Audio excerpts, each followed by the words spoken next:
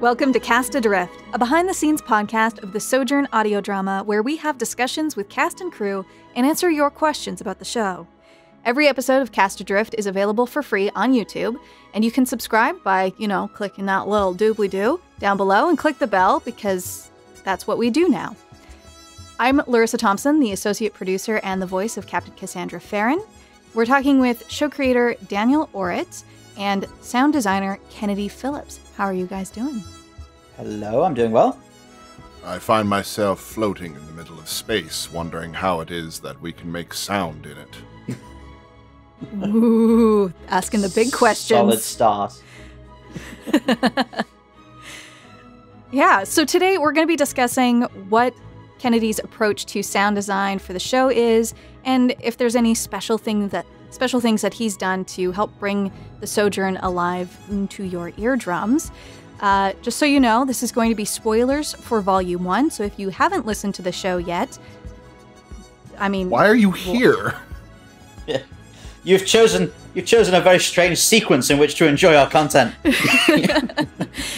But if for some strange reason you haven't listened to Volume 1, you can find some links to some retailers in the description, including Audible, Google Play, and Scribed, and a whole bunch of other platforms.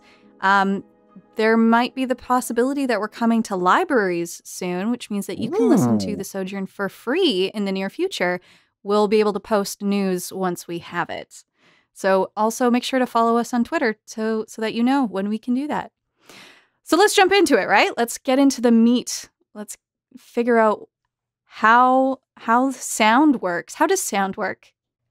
Well, I would say if we're going to be getting into it, we'd have to get into the protein blocks because we're in a terrible state of affairs in the food department over here in the Tantalus cluster. To say the least. No kidding. Okay, but serious question now. What is the very first thing that you do to begin building your sound landscape for a scene? Like, what do you do? Obviously, what I end up doing is I have to listen to the whole thing first, because when you're reading a script for an audio drama, there's only so much that you can project in your head of what you want to do. But a lot of times, getting the performances can help me paint the picture of how the scene is going to be portrayed. Now, when it comes to sound design, you have to think very critically about every little detail that may come up that you would have visually. Now, from a movie standpoint or a cartoon or anything like that, you have all the visual information presented to you. But in audio dramas, so much of that has to be constructed in your own theater of the mind, as Casey Wayland once cited it. He was a guiding presence for me when I started developing my audio drama chops a lot more. Let's say you're on the Guinevere, and the sick bay in that place is very small because there's like, what, one bed, two beds at most?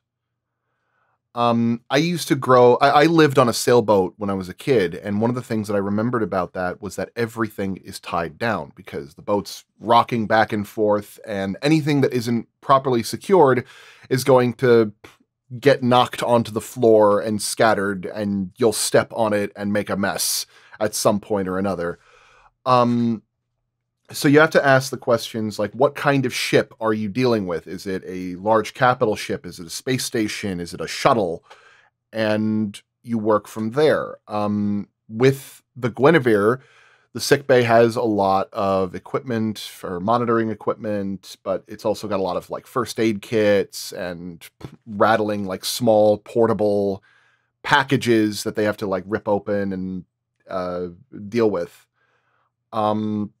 It's not like an open space like Star Trek, where even their smaller capital ships, they have like this massive sick bay where there's like a lot of walking room for gurneys, I assume, despite that they have teleportation technology. Yeah, and I mean the Guinevere's sick bay is really like a cupboard. Like, it's tiny. Like, it's one of the smallest rooms on the ship. So that you would have like a lot of rattling sounds if the ship is moving a lot really fast, or if any time a character has to open up something, like if Meds needs to get like some kind of syringe or something, she has to open up like 3 containers just to get to it. Yeah, I mean, the last thing you would want is weightless situation 0G where there's just syringes floating around. Oh God. It's like, anything becomes a projectile if you suddenly accelerate and it's not tied down on a spacecraft. It's okay. Like if that happens, you just pick up the patient and then move them around vigorously until the syringe hits its mark. It's a very dangerous kind of medicine, but hey, some of the people that go on this endeavor are daredevils at the best. So would you say that seeing a lot of ship breakdowns and layouts of the ship actually really helped you design what a particular space on a ship would sound like?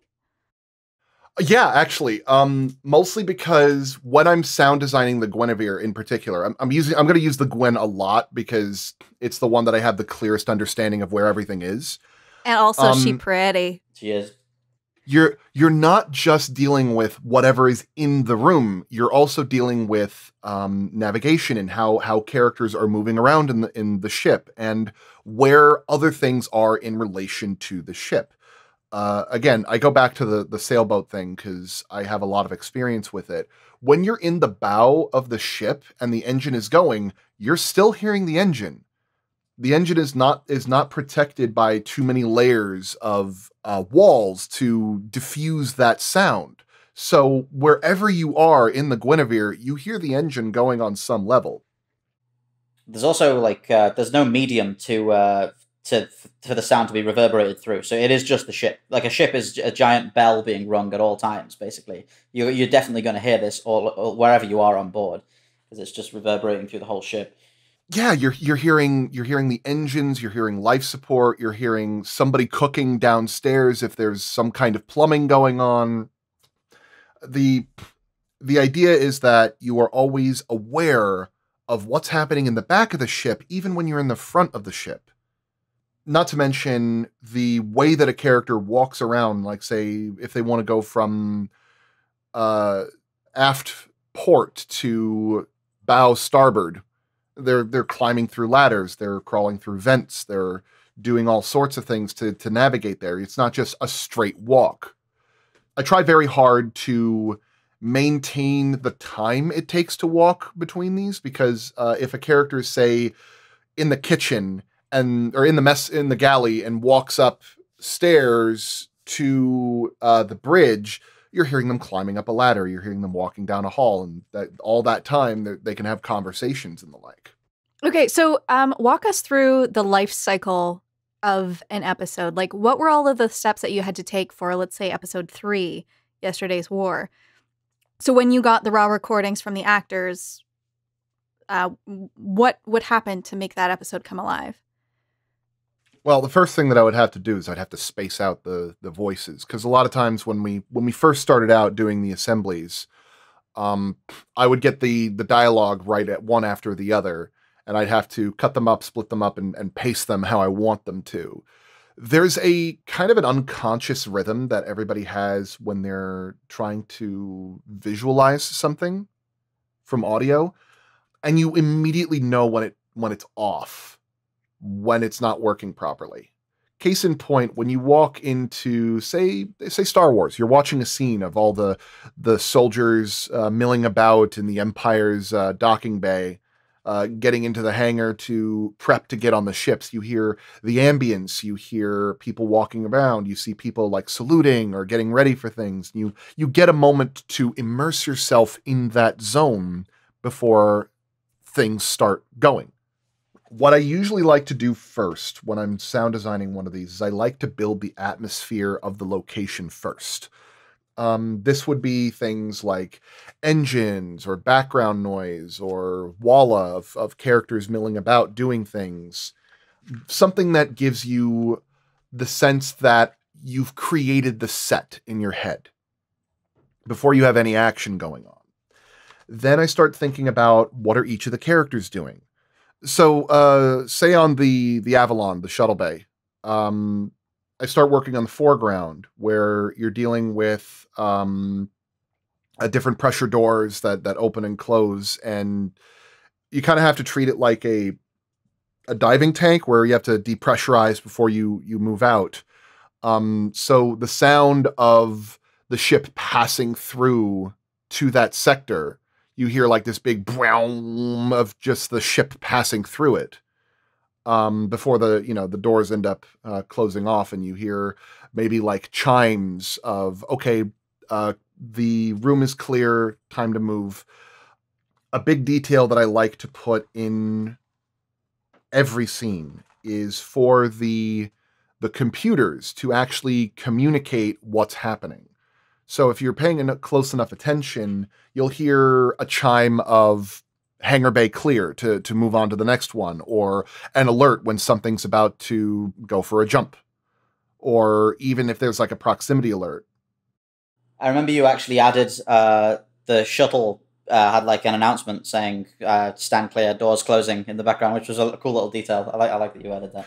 Yeah, because in those kinds of bays, having like not paying attention is a death sentence. So having people just say these things out loud, even as silly as that may seem, it can be very important for somebody who might not be paying attention.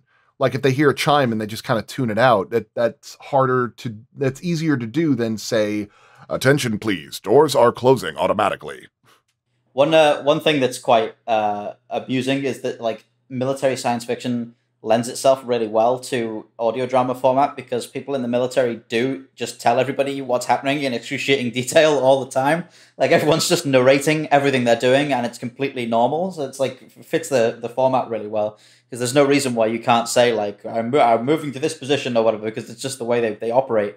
It's not like unusual to start hearing that kind of thing. Yeah, communication's incredibly important in audio dramas and in military, because so often we take for granted the visual cues that we're given when we're looking at something. What may seem unnatural in like a movie is something that you don't even really think about in audio dramas, because it helps you understand what's happening now. Again, case in point, say you walk up to a door and you need to open it. In a military setting, they'll probably give an order. It's like, oh, go open up this door. It's like, right, let me get this right now. In a visual thing, maybe they don't even say anything. They just look at it and they just work on opening the door. But if it's something complicated that's about to happen, like let's say Croft needs to demagnetize a door to open it up or something, you'll hear like a thunk, and then him pulling a lever to secure the vacuum before they pull it open, or something along the lines of that. So you could say that you start with the general ambience of the whole room, really rooting the audience in a location, and then you move on to like the character action to make that full. Yeah, I have it in 3 stages. I start with the macro, where it's the big scene, the ambience, the environment. I then go to the minutia of the Foley, like footsteps and clothing rustle and other things like that. And then I save my favorite part for last, which is the design work. Ooh, tell us more. Most of the design work in Sojourn is a combination of my own Foley with library sounds that I found all over the world. These range from like somebody playing around with a synthesizer to whale noises and otherwise that I have integrated into the design of the ship or otherwise. One of my favorite designs that I got to toy around with was the alien cutting beam. Mariana, take evasive action!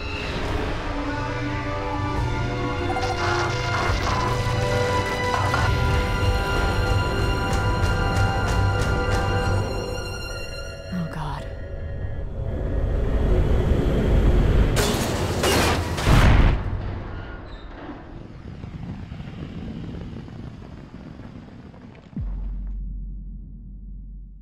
I called it the cutter at the time. And I had to break down every piece of this to figure out what qualities and textures I wanted to present to the audience for what it would sound like. When you think about a sound effect, you're thinking about it as a single as a singular thing, but it's not. When you're doing design, it's a combination of anywhere between 2 to 3 to dozens of different sounds when it comes to textures. So what quality do you want to have for it? Well, let's break down this alien cutter. I kind of consider a lot of my sound effects very much like how you would describe constructing a sandwich.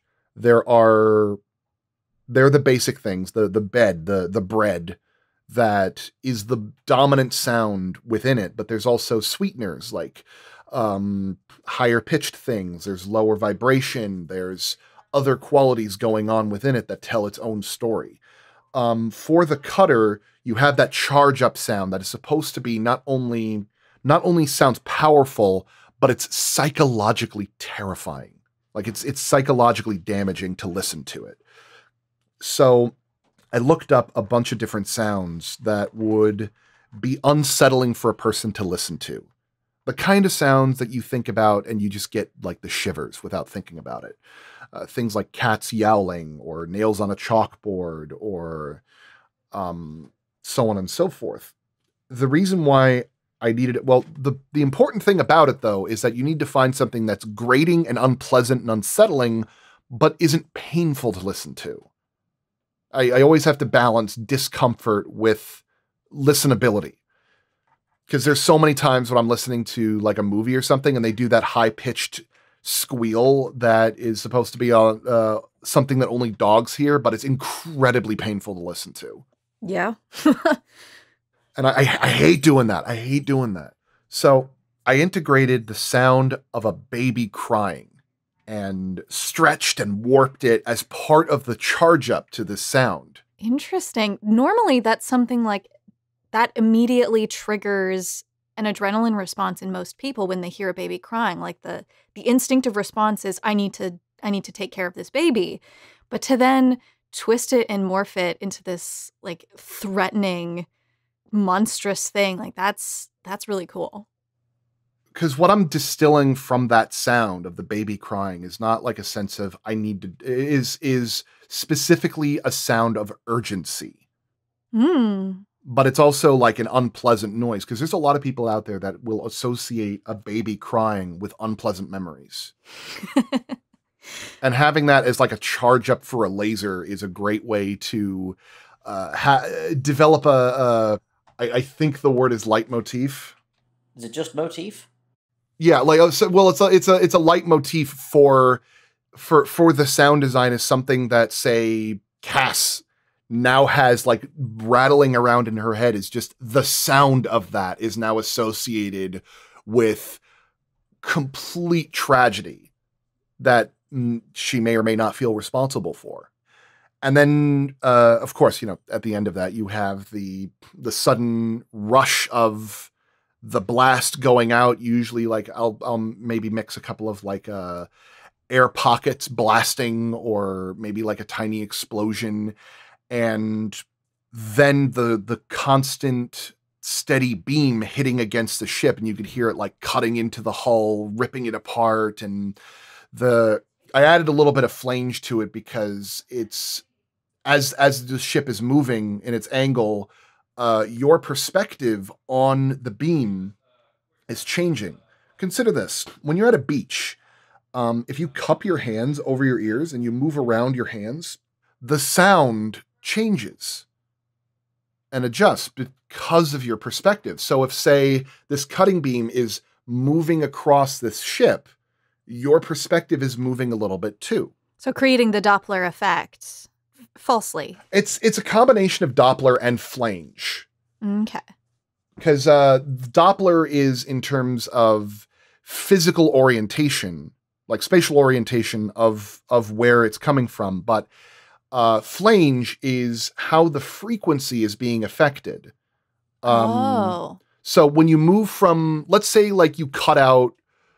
Okay, a good example is when you're listening to something from the other side of a door, you're only hearing the very low end of the vibration passing through the door. The mids and highs are almost completely eliminated. Now, say take that low feeling and you move it so that you're only hearing the mids, then you're only hearing the upper region, then you're only hearing the very high. Moving between that, like moving back and forth on that, is called flange. Oh, interesting. So it's like, wow. I know that's a weird sound to make for that kind of thing, but it's No, it's a really effective demonstration. Yeah. Huh. and you could use flange for a lot of different things. Like here's a great example. Any of you guys ever play Halo back in the day? Yeah. Yeah. Do you remember the voice of 343 Guilty Spark, the little drone that controls the station of Halo? Mm-hmm. Unacceptable. Unacceptable. Absolutely unacceptable. The only real thing that's on his voice is just a flange. It's slowly going up and down of adjusting his pitch to a flange. It's always so annoying. Cool. Okay, so then after you've gotten like the really fun, interesting, like custom design work done, what's then? Are you like, is it all packaged up and ready to go, or is there another step? Well, the other step obviously is the mixing, but that's a completely different beast. I can tell you that much. What I will say though is one of the things that I do with the Sojourn team is I will make a first cut and then I'll send it to them.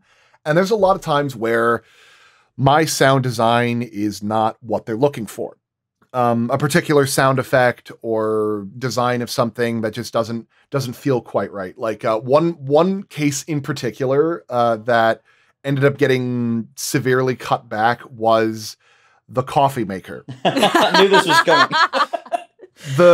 At one point I was working on a scene where Cass and Elizabeth are talking over having some coffee. And something clicked in my head where I was assaulted with every compounded memory of my parents making espresso every day for 20 years. So I developed an almost muscle memory of every single process that happens when a coffee machine is doing its thing. And I wanted to recreate that because there's a nostalgic comfort to that. I don't drink coffee, but I find the sound of a coffee machine to be very soothing. Even if it's just branch, wow, wow, wow, wow, wow. I felt bad having to murder this thing you'd created. It was like a 30-second procedure. It was so long. And you told me, is there a reason why this needs to be 30 seconds long? I go, yeah, you asked for realism.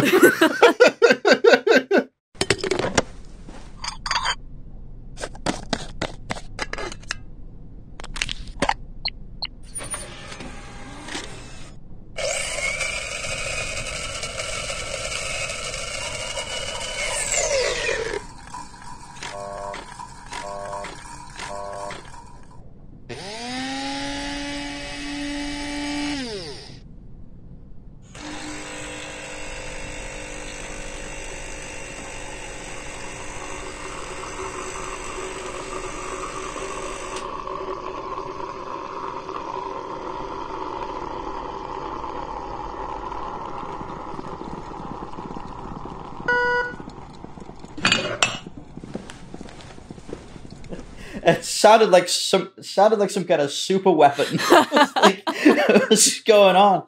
I'd gone into that scene assuming that what we would get is like a beep and then a bit of liquid noise, and that's it.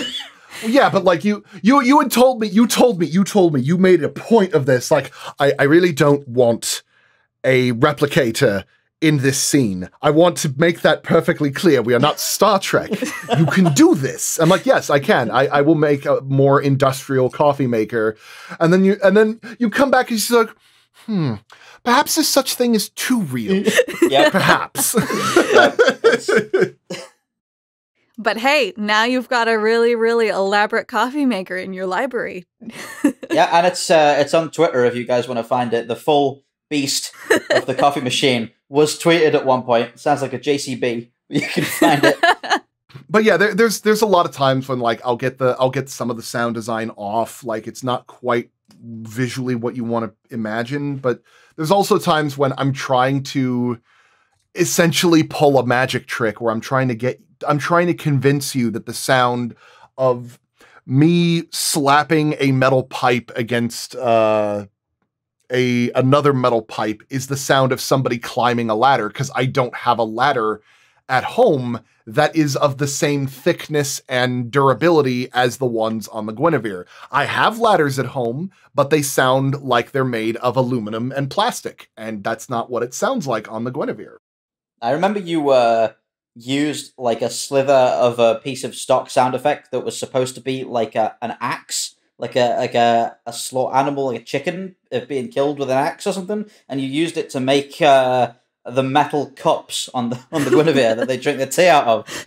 It's like, what? You did it in like half a second. we were on a screen share and you just did it. I was like, what was that? Was that an axe? Okay.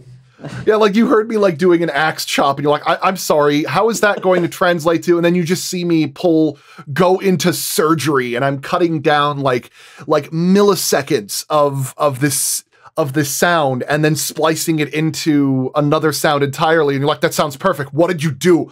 Are you a wizard? I don't. You're very fast at that. It is crazy. Well, like one thing that I do a lot with some of my sound design is that I have 8 terabytes of sound effects. Oh my lord. Wow. A not insignificant amount of them are farts. But the problem is that a lot of these sounds, they've got background noise, or they've got part of what I'm looking for, but not all of it. Like, say, all right, here's an example. I'm gonna segue to another project that I worked on, just as an example. I'm also the sound designer in a couple of animations, such as Hell of a Boss and Has Been Hotel. And one of the characters has these really sharp high heel boots. And in the back of my head, I said, yo, what if her high heels were knives? And I'm like, well, that's ridiculous. I don't have any knives that sound like high heels. If I take the sound of a knife hitting concrete, only take the very beginning part of it, like the attack or the sound of the part of the sound that is the beginning of the vibration. Impact. And the impact, and splice that in with the tail end of a high heel and mix them together, then it sounds like a knife high heel boot. Now I want you to imagine that thought process for every single sound effect that has any kind of design quality in this show. You found yourself in a weird career when you get to say things like, I don't have any knives that sound like high heels. So, okay. Do you ever use your own mouth to make Foley? All the time. Yeah? What's Absolutely been your favorite? all the time. Like, have you done it for the Sojourn, and what sound effect was just your face? Well, obviously a lot of the ones that were involving chewing, like anytime that they're probably my favorite one was I think there's a point where a character touches a protein block with their bare finger, and they're like just poking at it, and it's like and I just ended up making a sound like to make it like the most unappetizing sounding thing out there, just but I've also used mouth sounds for other things. Like I've digitized mouth clicks, like, or make like little clicking sounds and then use a vocoder to make it sound like a computer beep for like a door opening or other things like that. Like one that I did in episode 1 is right before Med says they struck their colors. There's a little boodle doop, and that's just me going boodle doop and then adding like some vocoder to it. That's cool. It's convincing. That's really cool. I don't know whether it's really convincing. I don't know whether you should be telling people this stuff because it's so convincing. The mystery's being shattered. Or yeah, or like one sound that I did was like somebody managing, like Daniel, you'd expressed wanting to have a more analog feel to a lot of the cranks and levers and beeps and boops and stuff on the ship. So one that I like doing was I got to move close to the microphone for this one, where it's just me taking my tongue and pressing it up against my lower lip, and it makes this little popping noise. Is that the throttle? When I asked you to change the throttle, and we ended up with that like, because I think that sounds really cool. The throttle that we've got now on the Gwyn, it's got the that's like, it. That's just that sound pitched Oh my down God. and then add a little bit of reverb too. That's so cool. Yeah, that's great stuff because it's got that kind of like it's like a crank, like a kind of like it's got this great. Yeah, I mean, I could use a crank, but I wanted to try that one to see how it would feel, and it sounds more unique that way because a lot of my.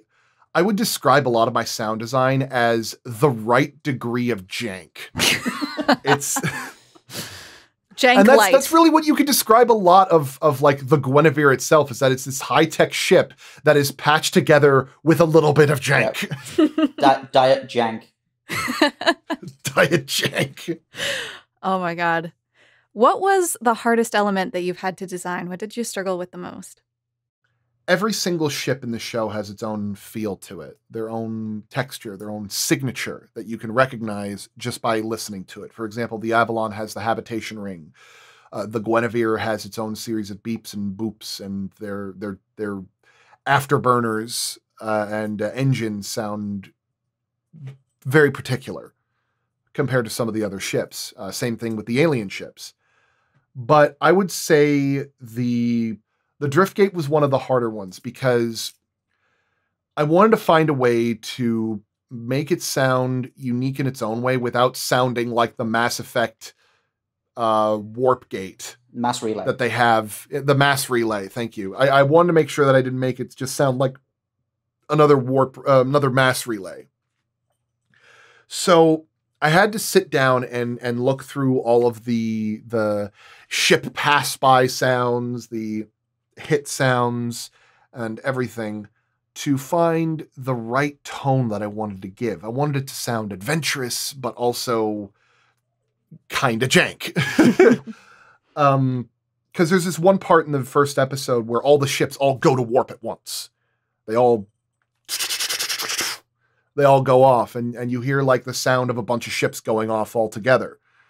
And I must have gone through like 4 or 5 iterations before I was really satisfied.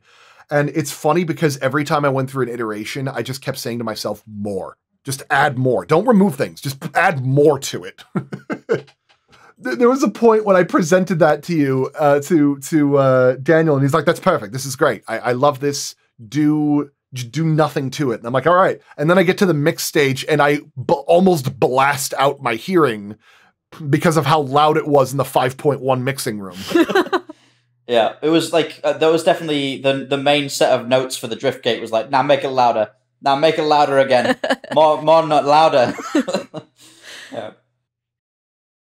And then I get to the mix room and I flashbang myself. Cool. So I'm going to move on to some fan questions now. You actually already answered one of these, but I'm going to read it out and then we can just like kind of relive that moment so that, yeah, we can just relive it. Or I could just tell a different version of that answer. Yeah, we can also do that. Screeb asked, what's your favorite moment from the Sojourn sound... Screeb asked, what's your favorite moment of the Sojourn from the sound design? Oh my God. Do I speak for a living? No.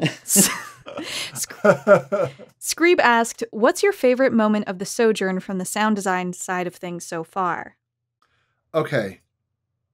I got 2. I got 2 that are my favorite. In every single episode, there is one moment where all the dialogue is put aside and you just get a chance to feel the space.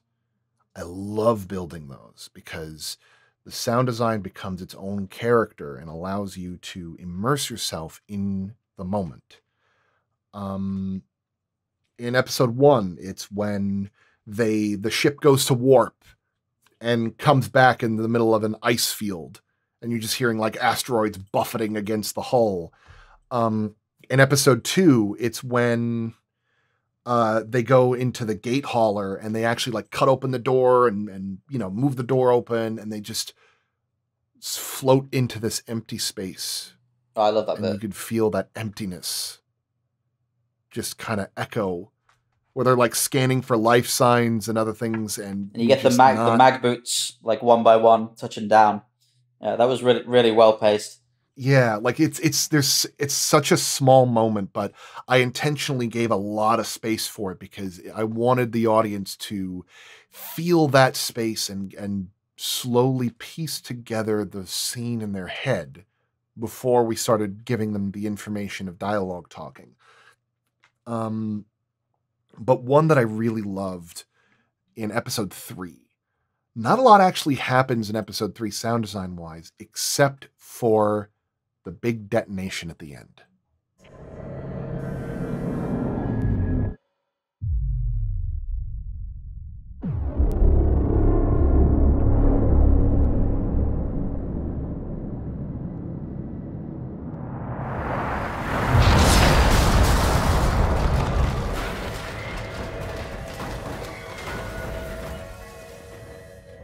Building that sound where you hear an explosion off in the distance and there's just a moment of silence where the alarms go quiet, where everything just stops.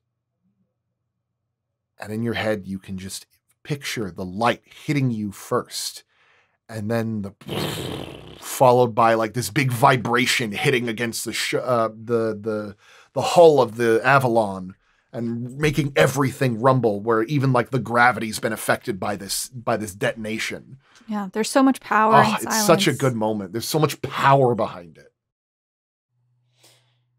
I gotta say, I love all of the little small things you do. Like there's in the bar scene in 3, like there's bits where you can hear like the kind of people slapping on each other's shoulders and putting their arms around each other and stuff, and like punctuating, like, and it's always like at the right moment in the dialogue where it just feels like it just adds that little bit to the banter, and it's just like really works. It's really hard to know the right moment to do those kinds of things because you don't want it to muddy the dialogue, but you also want it to feel full. So a lot of times what you end up having to do is you end up having to scoop out foreground elements and then shift them into areas where nobody's talking so that you could still feel that full scene, that it's busy and everything like that. But when people are talking, the cocktail party effect comes into play subjectively. For those of you that don't know, the cocktail party effect is the phenomena where your hearing tunes out unnecessary information to focus on somebody having a conversation or something that you're focusing on. This is why when you're in a cocktail party, when you're talking to somebody, you can have a conversation with them and not hear 80 different conversations all going at once. So as a sound designer, I have to artificially create that effect for you to be able to understand what's happening. But without it sounding like you're just removing sound. Like, you still need to be able to imagine the sound even though it's not there. So instead of removing the sound, I'm turning it down, or I'm rearranging it a little bit. Or heck, I'll go into the waveform and algorithmically remove aspects of the waveform. I'll like equalize it so like you only hear the lower end of it or something like that during a particular scene. There's so much magic. Okay, next question. Mucus Drizzle asks, that's such a gross username. Charming username.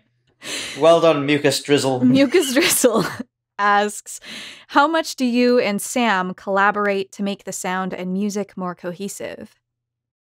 There's a lot of times where I'll let Sam do his own thing, but frankly, a lot of times what he'll do is he'll wait for me to completely finish my sound design and then work from there. But I love collaborating with composers because I love being able to sound design in time with the music that's being presented as well. Sometimes I'll get a song from one of my projects and they'll have like a very, very clear metronome going with it, a very clear tempo. And I will adjust my sound design to play in favor of it. Other times what'll happen is when I'm working on sound design, I'll talk to Sam and say, hey, I'm thinking of trying to get this feel for it or trying to get this other idea going on. Do you mind if I use some temp tracks or something to give you an idea of what I'm looking for? And he's like, yeah, sure. And I'll pull things from like Mass Effect or Mech Warrior 2 or other sci-fi games or cartoons or something just for temp music. to show him like, okay, this is what I'm kind of going for a feel, or I'll describe to him what I'm looking for. And like, I'll give him links to like songs and I say, I want the percussion on this. Can you get me that? And he'll be like, okay, sure, fine, whatever. Neat. Okay, next question. Digital Sock asks, what's your balance between using a sound library and making use of sound design for the Sojourn? Which is also kind of a question that you asked earlier, but if you could give us a little summary. Yeah, I make a lot of my own sound, but in terms of budgetary concerns, I can't rent out a Foley stage to do a lot of the sound design that I do here. So a lot of what I use is library, but the way that I use library is that I intersplice it with my own recordings of props that I have in my office. Because I actually have a Foley kit here. I've got tons of books. I've got a synthesizer, a theremin, a kalimba, and other meditation bowl and other things like that I use to intermingle with what's going on in the scene.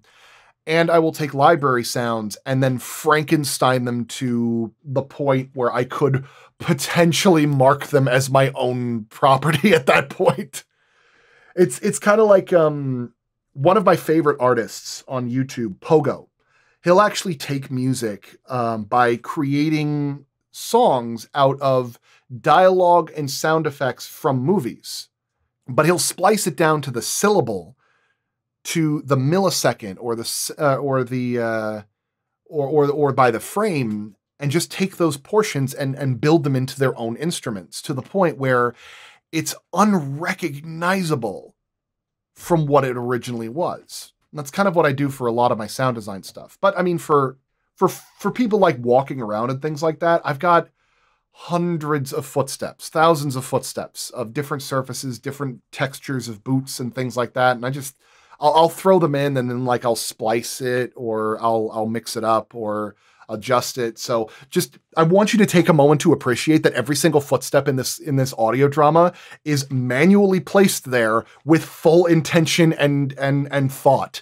So everything down from like a scuff is something that I had to physically put there and say, would they be actually shuffling their feet at this point?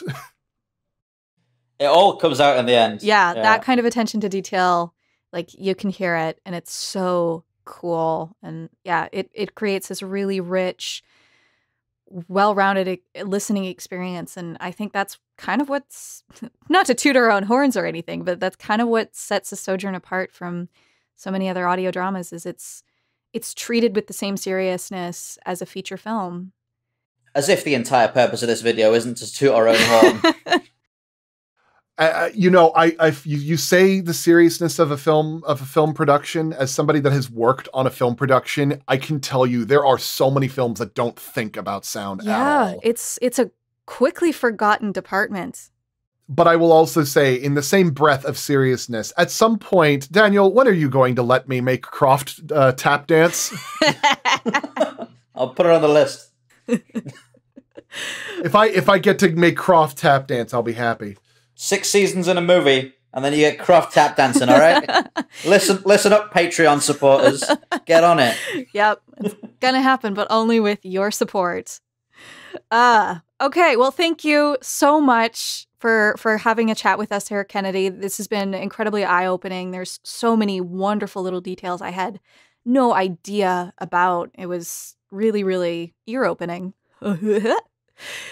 Thank you, everybody, for listening. This has been Cast Adrift, a behind-the-scenes podcast of the Sojourn audio drama where we have discussions with cast and crew and answer your questions. If you would like to have one of your questions answered in a future Cast Adrift episode, then join our Discord server. There's a link in the description. And you'll also get updates and announcements for the Sojourn show and Cast Adrift. And then you also get to meet other fans, which we've got a great community here. We really do. It's such a great community. Absolutely. We love it here. You can also follow The Sojourn on Twitter at The Sojourn HQ. You can also find more about Kennedy's stuff. We've got links for his stuff in the description, including his own Twitter. Make sure that you subscribe and click the bell so that you get notified when we publish more episodes of Cast Adrift and any other content upcoming. Smash that like button. And don't forget to listen to The Sojourn. Yes. Book 1 now available on Audible and wherever audiobooks are sold. Perfect delivery. Just going to put that everywhere. Fair wins. Fair wins. Fair wins.